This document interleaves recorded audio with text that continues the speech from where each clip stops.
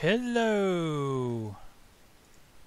Welcome back to another TechBiz tutorial. We are learning more about programming with the Zumo bot using Arduino, and we've learned how to have the motors of the robot turn and move back and forth. So we're going to use that strategy again today. But we also are going to incorporate the sensors at the bottom of the robot that allow you to distinguish between a line of a different color. So we're going to use this for a border detection code program. So at the top of our program here, and I'll go through this quickly so you can pause if you need to type it, but to make the tutorial not last forever, I'll go through quickly. We want to include wire.h and we want to include Zumo32u4.h. So we want to include these two libraries. And we want to define QTR underscore threshold at 700. Now this is going to be the kind of variable that we're using to determine the line. So the demonstration I'm using is a black surface with a white masking tape border. Okay, so if 700 doesn't work and it's not noticing that border very well, sometimes you need to go in and change that stuff up and play around with that number. You know, lower it, increase it to where it will start working. It's kind of a trial and error, but 700 is good for a black surface with white lines with this code. Okay, then we're going to define reverse speed as 200. We're going to define turn speed as 200. We're going to define forward speed as 200. We're going to define reverse duration in 200. This is in milliseconds. Okay. And we have turn duration, which is also a time. So these up here are going to be speeds, you know, how fast it's moving, like with our motors that we used in our previous lessons. These are going to be how long we want it to go in reverse or how long we want it to turn. We need to have a variable for our Zumo32u4 LCD and for the button A, and for the motors, and for the line sensors that are underneath. Alright, and then we want to define num underscore sensors 3, and we want to use an unsigned integer for line sensor values, which is going to be our, in brackets, num underscore sensors. Alright, then we're down to our basic part of the code, our void setup, the thing that's going to run once. LCD.clear, we want to clear that LCD screen. LCD.print, press A, and we want it to just have that's another way to, on that screen, have it display the text press A, so people know to press the A button. Line sensors.init3 sensors is from the Zumo library. We want to initialize the 3 sensors. Button A dot wait for button. We want to wait for the button A to be pressed, and then it's going to clear the LCD screen of all text, and it's going to delay for 3 seconds. So we have time to put the robot down after we press the button.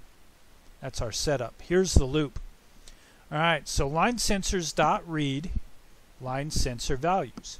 So this is going to read or grab a value of the line sensors that are underneath the robot.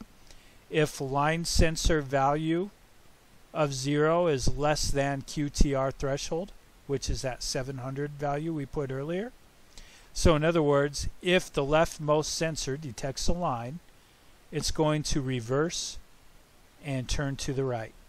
So the motors.setSpeeds will go at the speed of negative reverse speed, common negative reverse speed, and our reverse speed is 200 that we defined earlier, so it would be negative 200, negative 200.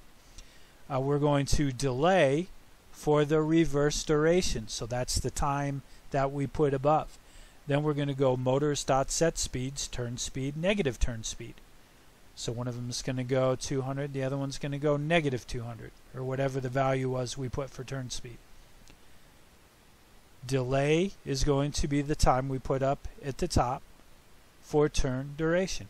Motors.set speeds is then going to be forward speed, comma, forward speed. So again, if we need to change anything for this, like if we're like, man, I need it to go in reverse a little bit longer, we would just change it up here. Not in all the places down here in the code, we just change it up conveniently at the top. That's why we do it like that. Okay, that's the first if statement. Now, else if line sensor values, num underscore sensors, -1 is less than threshold. In other words, if the rightmost sensor detects a line, it's going to reverse and turn to the left. So we're going to go motors.set speeds, reverse speed, negative reverse speed, negative reverse speed.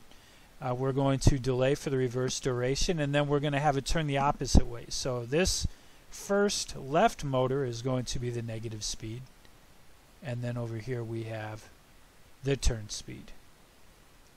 Alright, and then we're going to delay for the turn duration variable we defined above, and then motors.set speeds to our defined forward speed from the beginning of the code.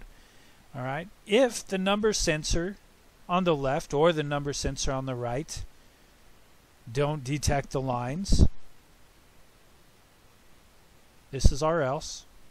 The robot is just going to be driving straight forward. Simple as that. So we're giving our robot basically three choices. If you see a line to the left, you're going to back up and turn to the right and then continue going forward. If you see a line on the right, you're going to back up, turn to the left, and then go forward. Otherwise, you're just always going to drive forward. Alright, so that's our code there. So here we have that. I am now going to upload this to our robot, to our Zumo bot, and then we'll check out the demonstration and see if this works.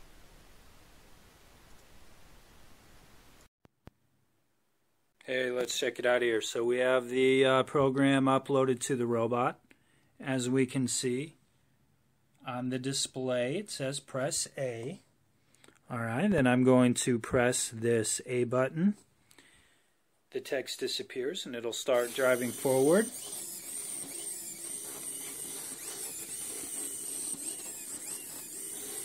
And here we have it. That's the three options. So it sees it there on the right, turns left, it's turning left, and you can see it's kind of like that old DVD screensaver. I want to see if we'll get the robot to bounce just right in the corner and see what happens. But there we have it. That's our demonstration for this. As you can see, our robot's able to identify the line border, and it backs up, and then it turns, and then it goes forward until it happens again. Thanks for watching.